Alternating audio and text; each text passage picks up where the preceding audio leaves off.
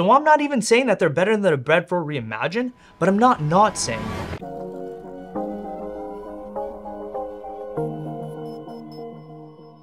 What is good, everybody? Welcome back to the channel. For today's video, we're gonna be taking a look at the Jordan 4 Military Blue 2024. This is a sneaker that's gotten quite a bit of attention as of late, getting many comparisons to the 2012 predecessor, and even sneakers that have recently released, such as the Pine Green Jordan 4 SBs, as well as the Bred 4 Reimagined. For the purposes of today's video, we're gonna be taking a good look at these sneakers. We're gonna review them, talk about them in detail, and to round things off, I will be sharing my personal thoughts on this sneaker, as well as potential resale predictions. But just before we jump into it, I did wanna let you know about my watch company known as Aura. Recently launched, Aura is a company that aims to absolutely shake up the watch market, offering you luxury timepieces that are comparable to some of the most expensive watches on the planet, but for a fraction of the price point. We're talking high-grade stainless steel, sapphire glass face, and a ruby-filled automatic bi-directional self-winding movement that can hold up to an 80-hour power reserve. All this in addition to the fact that these watches are fully modular, so go ahead and check them out. I will provide a link below with an auto-populating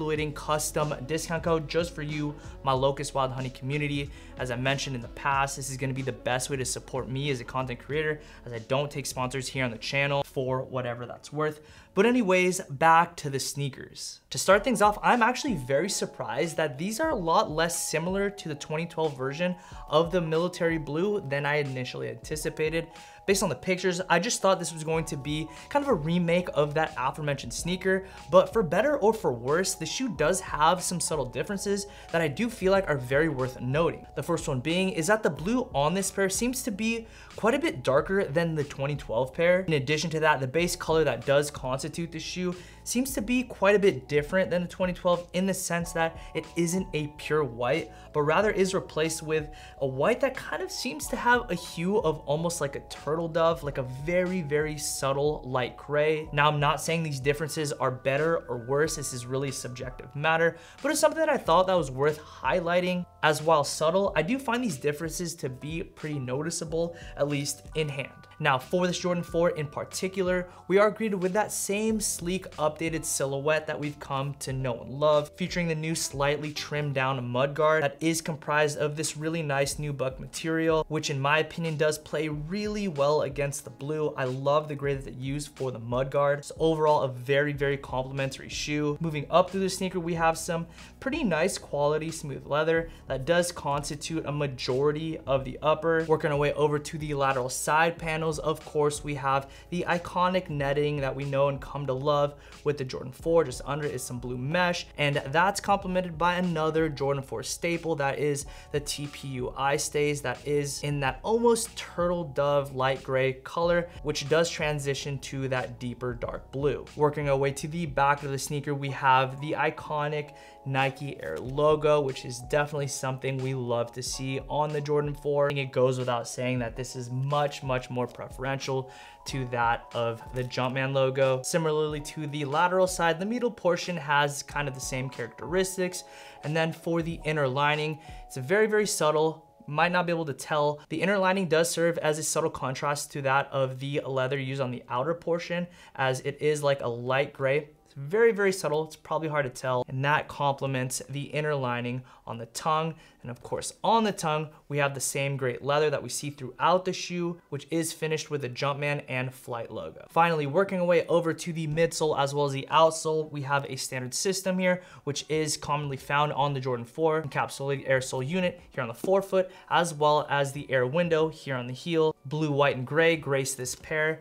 Very nicely done and very complimentary. I do find the sneaker to be very beautifully color coordinated. I think this is just an excellent color palette that all complements and works in uniform with one another, which is why I do believe this is going to be a very popular shoe this year. Now, as it pertains to sizing, I do highly recommend taking your true to size in this sneaker. For me personally, I range anywhere from an 8.5 to a 9, generally 9. These are a 9 and they fit great. With that being said, the sneaker is set to tentatively release on April 27th at a retail price of $215. At that price point, I definitely say go ahead and pick up a pair of these if you need a pair of Jordan 4s. The colorway, the color scheme overall is very, very clean. It's very, very wearable, which does lead us over to just my overall thoughts on this sneaker. It goes without question that I am a fan of the shoe. I think the color scheme is very nicely executed. Like, this is actually a sneaker that you could literally wear with any style of outfit. Even if you're not trying to match, blue just goes with anything, whether you're rocking blue jeans, black jeans. These would even look dope with woodland camo. Really, the possibilities are endless when it comes to this sneaker in terms of outfits, so it's definitely something to consider. I do anticipate this shoe having some moderate resale pricing. The reason why I say that is because, in my humble opinion, I do think that these are going to hit much, much harder than the Bred 4 Reimagined. Now, I do say that knowing full and well the historical significance of the Bred 4 and what that shoe actually means to sneakerheads. But guys, we are in a date and time, a time set right now where sneakerheads, sneaker enthusiasts are now outnumbered by casual sneaker users, just really in it for the trend. And I'm not saying anything negative about those people, but it's just a reality of the sneaker market currently.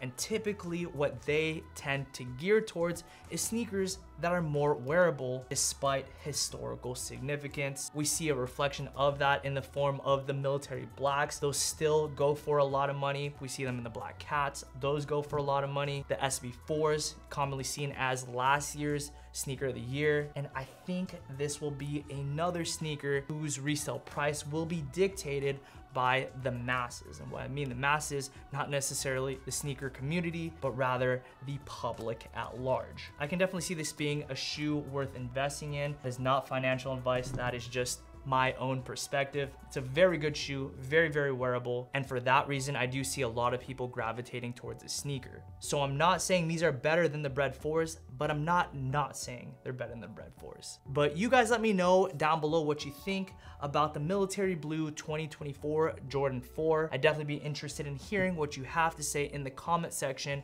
down below. Now, if the sneaker even slightly intrigues you, make sure to like this video and subscribe to my channel with notifications on. I'm definitely gonna be doing like an all-inclusive styling video. Gonna be probably styling anywhere from 10 to 15 outfits featuring these shoes here. I'm thinking about doing a vlog video, taking them to the mall, different shops, maybe go vintage shopping. You guys let me know if that'd be something you'd be into. But yeah, I definitely wanna do a lot of content around these shoes because I'm gonna be honest with you, I spent way too much not to do so. So if you like these shoes, make sure you're subscribed to the channel. But that's gonna do it for today's video. I'd like to thank you so much for stopping by the channel. It really is such a privilege of mine to get to serve you through making content as well as products, and I will never take it for granted. With that to say, I will catch you in the next upload.